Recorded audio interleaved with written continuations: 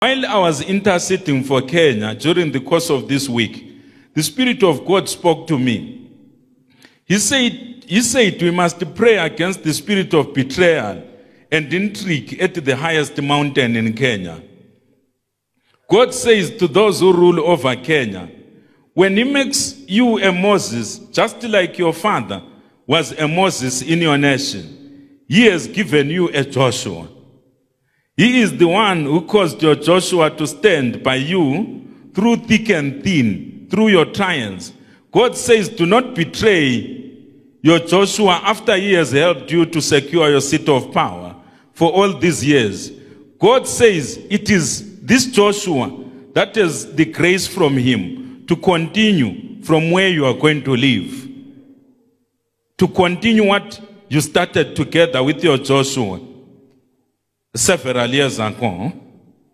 And then God said, I must read Matthew chapter 19, verse 23. It says, then Jesus said to his disciples, assuredly I say to you that it is hard for a rich man to enter the kingdom of heaven. And again I say to you, it is easier for a camel to go through the eye of a needle than for a rich man to enter the kingdom of God. When his disciples heard it, they were greatly astonished, saying, who then can be saved? Ask you that question. Who then can be saved? 26. But Jesus looked at them and said to them, with men this is impossible, but with God all things are possible. Then Peter answered and said to him, I want us to take note of verse 27 and verse 28. Then Peter answered and said to him, see, we have left all and followed you. Therefore, what shall we have? Let us read the words of Peter.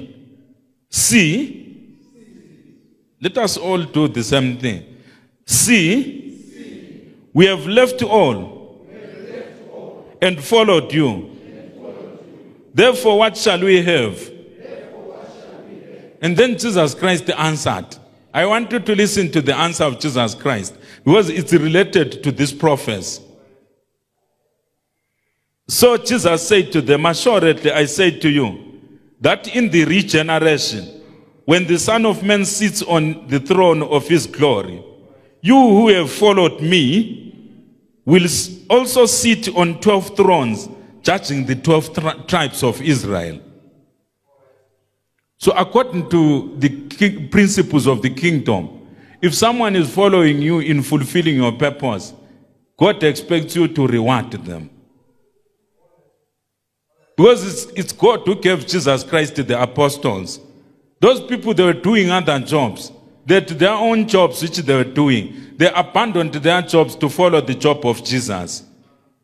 And so when Jesus Christ was nearing the end of his ministry, before his ministry actually ended, he promised them that since they had left all to follow him, when he sat in the throne of his glory, they were going to also sit on 12 thrones to judge the 12 tribes of what? Of Israel. So it's a kingdom principle. So if someone, I think we saw it in Zimbabwe, if someone has walked with you step by step and to try to betray him at the last minute, you are causing trouble for yourself and your leaders. Hallelujah.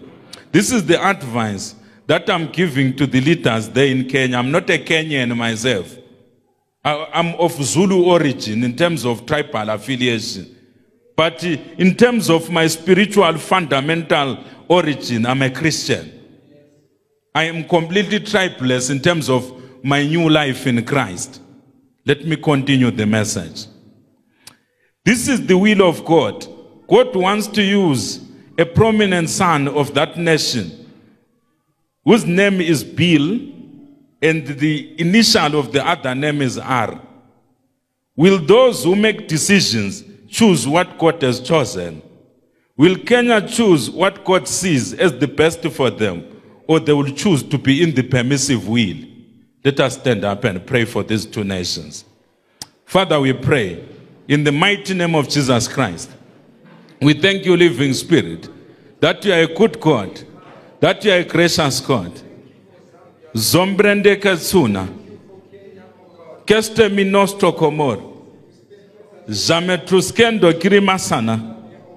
Atumusita Kibo Soto Moko Shima.